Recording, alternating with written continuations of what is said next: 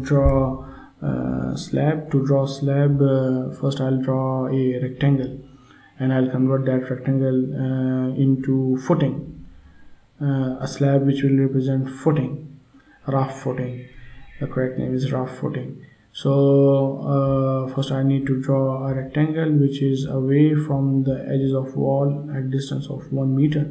So click on the rectangle, and then you need to on the grid snapping, and click on I'm away at 1 meter distance, and I'll click again at a point away from 1 meter distance. So a rectangle is drawn. Let's check this in ortho, in the ISO view. So I'll press 0. Now it is on the base because the working place is top view. So I will select the created rectangle. After selecting it, click on create structure. So when you create structure, it will convert into a structure.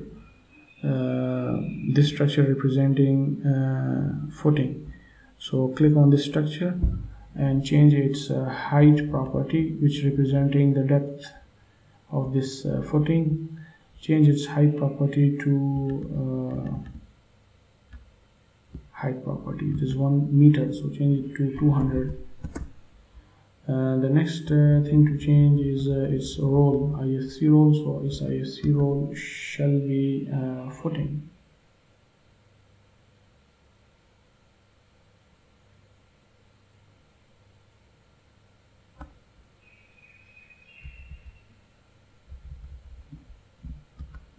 Footing, and I'll rename this because in the files I need in IFC Explorer I need proper names for each item. So I'll change its name by pressing F2, and I'll call it footing. This footing is above the grid, and this footing is above the wall. It has embedded the wall, so I need to move it down below the grid, below the walls. So for that I'll change its normal property. It is mentioned here in the manual that when the slab is created, its normal direction need to be changed to -1. So this will move the slab down. At the moment the slab is above the grid and it is covering the walls. Walls are now inside the footing, instead of the walls need to be at top of footing, not inside. So I'll select this footing object, and I'll find its normal property, and I'll change its normal property with the Z value of -1, and it need refresh because we have blue check. So F5, it is refresh. Now you see that it is now below the grid, and the wall is at top of this slab, and you can see that the footing is below the grid. In the front view, let's check that in front view it will show it properly, or side view. So I will press 3 button. So 3 button is side view, and this line is grid line, and it is now below the grid line. Now again press 2 or press 0 to have 3. Now the next step is to draw girder. To draw girder, I'll press button, create structure, and the type is beam, and the category is I'll go to category first. Category is HEB. HEB is certain types of girder. So there are certain type of girder, some class of girder. So I'll select HEB 1. This is HEB 180. So HEB 180 is a girder whose width and depth is width is 180 and depth is also 180 in cross section. Now I'll change its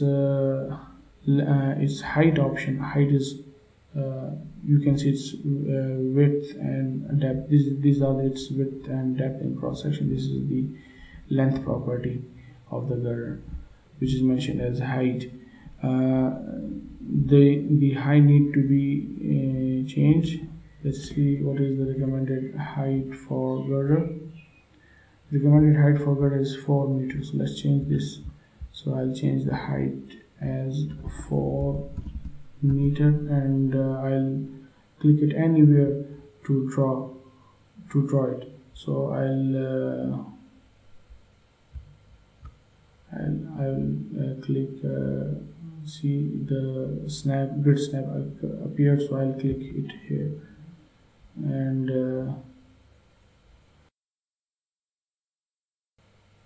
I think the wrong option is selected, so I will cancel this command because it is drawing mode is BIM, so it is better to draw it as a column. So I'll change it to column, and I'll change these values again. I'll go to category.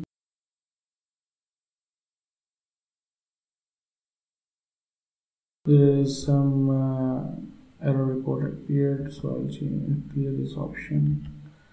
I'll change its category to HEB, and I'll try to. Okay, there are some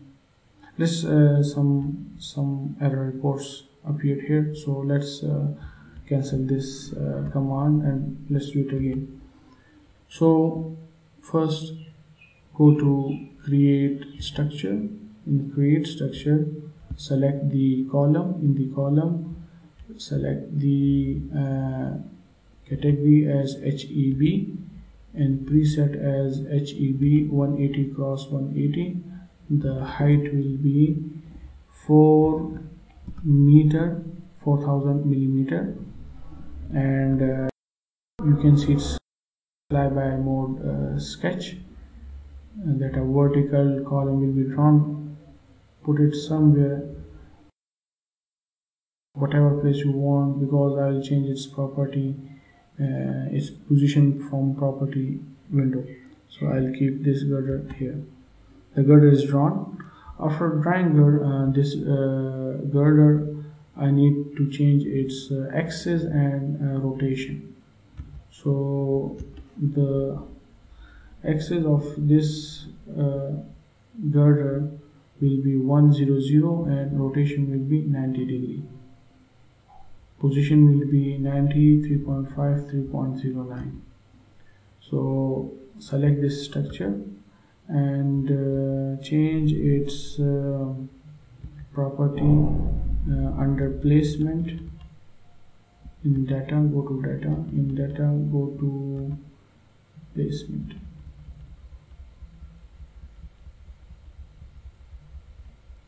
In the placement, go change its angle to 90 degree and the axis to 100. So when I change its axis to 10 and 0, the 10 and 0 angle is 90. So the girder has become horizontal. The last thing I need to do is to change its position so that it is placed at the top of wall. So for that, the x distance is 90 meter. So let's change its position. In position, x is 90. Y value is 3.5 meter, mean 3500. 3500. While z is 3.09.